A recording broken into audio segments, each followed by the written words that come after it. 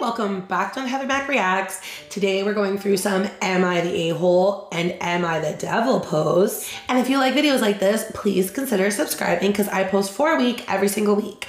Now, if you're ready, I'm ready. Let's get into this first story. This says, am I the A-hole for being angry about my roommate's house rules?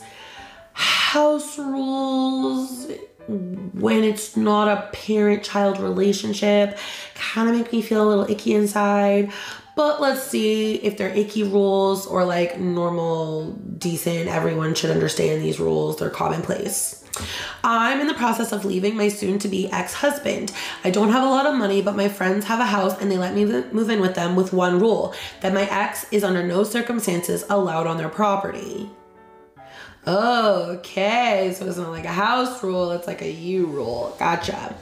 If he shows up, they would immediately call the police. If I invited him over, I would be getting an eviction notice that day. That rule is a major issue with trying to work out custody and helping with adjusting. But it was fine until last week. I had to go out of town for the night to help my mom and they offered to babysit. My ex somehow figured out that they were babysitting. He didn't like this and decided to try to pick our daughter up. They held to their rule and immediately called the police. There was a huge scene where he was arrested and my daughter had to see the whole thing. Okay, that's terrible. I'm really angry. Yes, I know they have their rule, but they have to recognize reality. He was totally in the wrong to just show up, but what they did escalated the situation and traumatized a small child. They think they're in the right. My friend's husband has been livid all week about how letting me move in was a huge mistake because I don't respect them and I clearly have sympathies for my ex, and so we deserve each other. My friend thinks it's upsetting, but that it's a lesson we both needed to learn and seems to feel worse that she's risking her home being a safe place for her husband.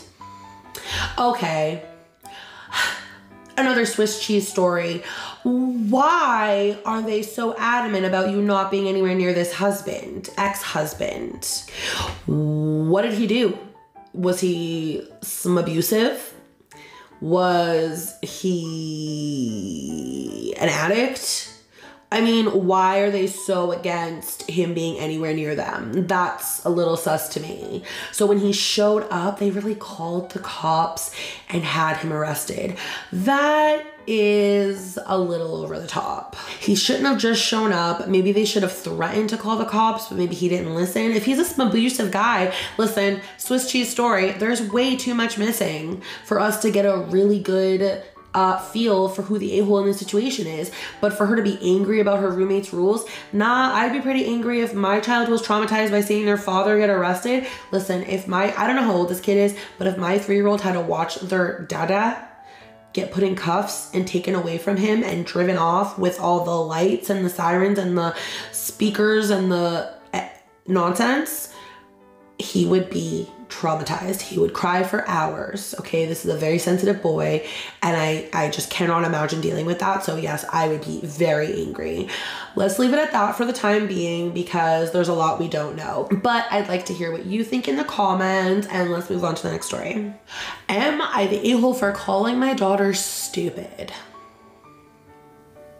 Yes. You absolutely are the a-hole. You can't call your kids stupid. What's wrong with you? My daughter, 20 female, and I, 57 male, had an argument where I called her out for her immaturity.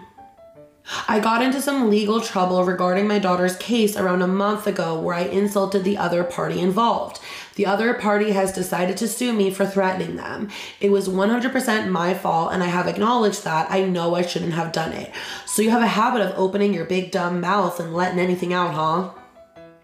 Yesterday, we met up with the lawyer to discuss our options, one of them being my daughter retracts her complaint against the other party, with the other party promising to essentially stop suing me. I thought this was a great idea, so I told the lawyer to retract my daughter's complaint for her. However, this was when problems arise. This is already Swiss cheesy because, like, what is this legal trouble regarding my daughter's case? What case? She had a complaint against another party and that party is now suing you? What was the case? What is the problem? My daughter did not want to retract her complaint for some reason. I was telling her how stupid she was for not wanting to retract her complaint. This is because if she retracts her complaint, I won't get sued and the whole case will end swiftly. At some point, I just told her if she were to get countersued for defamation for the complaint that she alleged. I will not help her in any way. She will have to find her own lawyer and pay for them herself.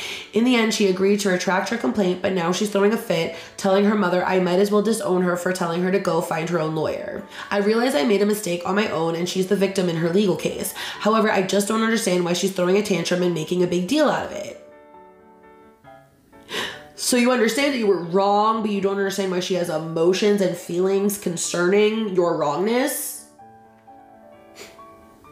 All I did was tell her honestly, and she was being difficult and stupid for not wanting to take the easy way out. For you. It wasn't the easy way out for her. She's lodging a complaint against these people. The easy way out is for them to come to justice for whatever they did to her.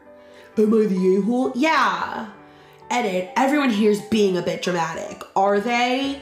Because I think you are the one who is lacking emotional depth. I call her stupid on a daily basis. It's sort of like a running joke. She's never once told me to stop. You're telling me as her father, your running joke with her is to call her stupid? Are you stupid?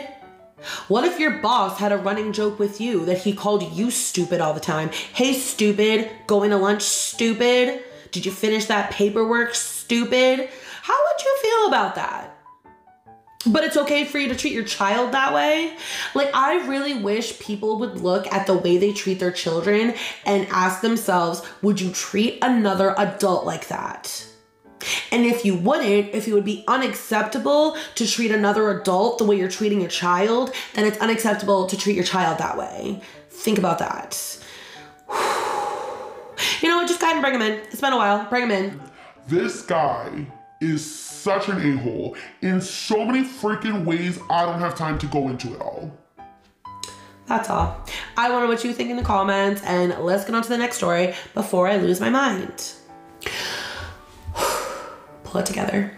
Okay, I'm 36 male, dating a 38 female for 10 years. Should I let her to continue to believe her memory may be going bad? Coming from someone whose family has a history of dementia, Alzheimer's, whatever you want to call it, this isn't something to mess around with or to joke around about or to lead someone to believe, okay? But let's see what your dumbass has to say. I've been at my current job for 7 years. My girlfriend just recently started over the summer. We've been having a lot of problems for the last few months. One of her issues is she doesn't like it when I talk about our problems with a coworker. I've told her many times I just need to vent. I don't care what these people think, and she shouldn't either. I also can't control if they repeat anything to someone else. Okay, let's just stop it right there. So she started this job and you're talking crap to another coworker, and that coworker is now telling other people. So basically the whole job knows your business. The whole job knows all your business. Come on now. Last week, I saw something on her phone that made me worry she was talking to her ex. For reference, it was a picture. I didn't mention it to her that night, but the next night she told me that someone else had let her know another coworker was talking about this. I told her what I saw on the phone, but promised her I hadn't told anybody. She told me that her sister had sent it to her for some reason, and she was outside alone when she saw it. I told her to just not worry about it. People make things up and gossip all the time. But today she told me she was starting to worry about her mental health. She was afraid that she just imagined she was outside when she saw it, but in reality, she was in the building around other people. I told her she should just let it go. The problem is I really did tell 3 people the night I saw it. I don't want her to know this because I know she would get extremely mad. Should I let her continue to believe her memory could be going bad? How do I get her to just let this go? Oh my God, just go ahead and bring them back in. You freaking a-hole. You freaking a-hole. Oh my God, can we all just give a round of thanks that they're not married? So you freaking a-hole looked through your girlfriend's phone, which was first of all an invasion of privacy, saw something that you shouldn't have seen and took without context, and then turned around and told 3 of your freaking employee friends. And now she is thinking, but I opened that picture when I was outside alone. Who could have seen it? Who could have known about it? Maybe I'm losing my mind. Oh my God, what a freaking... YouTube just changed their policies. He's an asshole. Okay? A huge, huge, huge, huge asshole. Going for it. I want to know what you think about that one in the comments, but lordy, I am fired up over that one. Whoo! I need to pull it together and end this video. I hope you enjoyed. Don't forget, we have a playlist of over 90 of these up here of me losing my mind. 90 others of them up here for you to binge whenever. Please don't forget to like, don't forget to subscribe, and I'll see you in my next video. Bye!